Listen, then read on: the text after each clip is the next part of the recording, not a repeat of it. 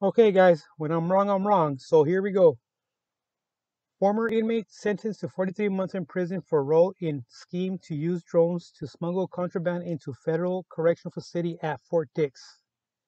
A Hudson County, New Jersey man was sentenced today to 43 months in prison for his role in a conspiracy to use drones to smuggle contraband, including cell phones and tobacco, into the federal facility at Fort Dix, and for possession with intent to distribute heroin and fentanyl. According to this 30-year-old, his moniker is Juice of New Jersey. New Jersey, a former inmate at Fort Dix, previously pled guilty by video conference before U.S. District Judge, charging him with one count of conspiracy to defraud the U.S. Bureau of Prisons and one count of possession of heroin and fentanyl with the intent to distribute. Juice was on federal supervised release at the time of the offense, also pled guilty to violation of a supervised release to the actual judge via video conference. Three other men also were actually named in this indictment for the fact that they were his actual co-conspirators. Also have been charged with using drones to smuggle contraband into Fort Dix prison. And according to court documents, Juice, an inmate at Fort Dix from June 2017 to September 2018, participated in a multiple drone delivery of contraband into Fort Dix after his release from prison. So they did this multiple times. Between October 2018 and June 2019, Juice and another co-conspirator assisted to fly drones over Fort Dix and drop packages of contraband into prison, where it was sold to inmates for a profit. The packages that Juice smuggled in included cell phones, cell phone accessories, tobacco, weight loss supplements, eyeglasses, and various other items. Juice, along with another additional co-conspirator inside of the prison, took inmate requests for specific items on contraband and oversaw the collection of payments. So these guys were made to order. These guys were taking actual requests and they were fulfilling that actual request. Juice also collected contraband for upcoming drone drops and stored it at his residence in Jersey City.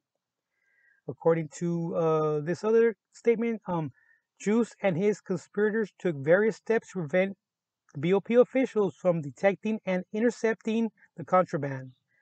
They planned drone drops during the late evening hours or at night. Wow, simply amazing.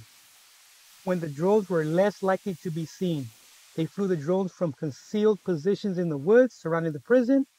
The lights on the drones were covered with tape to make it more difficult for the prison officials to spot them.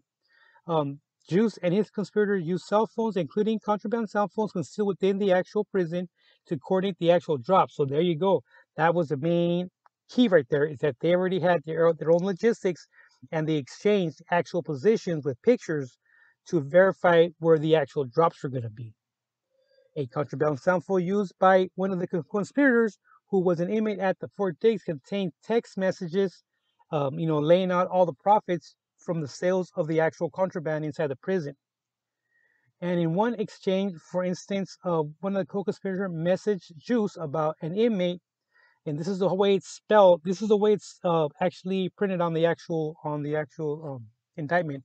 Okay, so I am tell him 10 phones and 100 tobacco.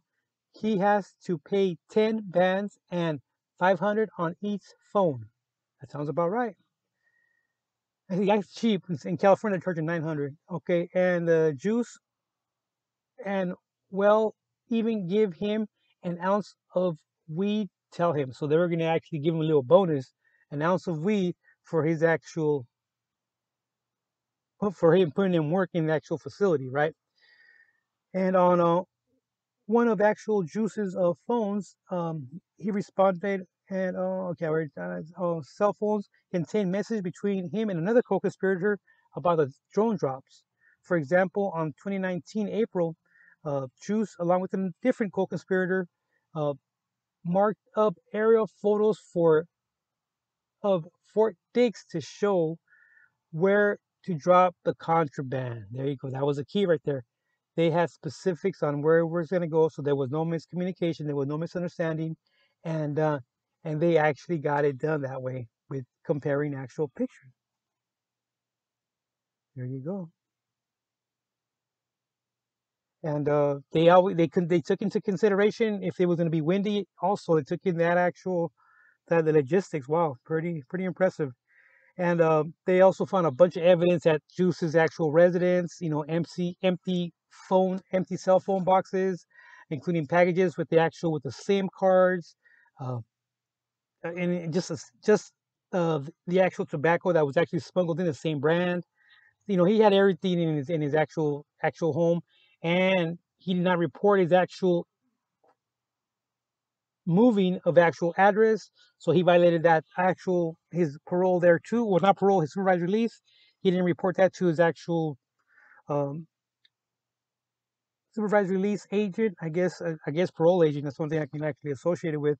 And they also found some substances regarding the heroin and fentanyl and some other weight loss pills. And yeah, there you go. Proved me wrong. Proved me way wrong. I guess you can get away with it, especially when you have that insight, um, FaceTime, I guess. Yeah. And, man, what more do you want, along with exchange of actual coordinates where you actually want this actual exchange to be done. Okay, guys, don't forget to like and subscribe.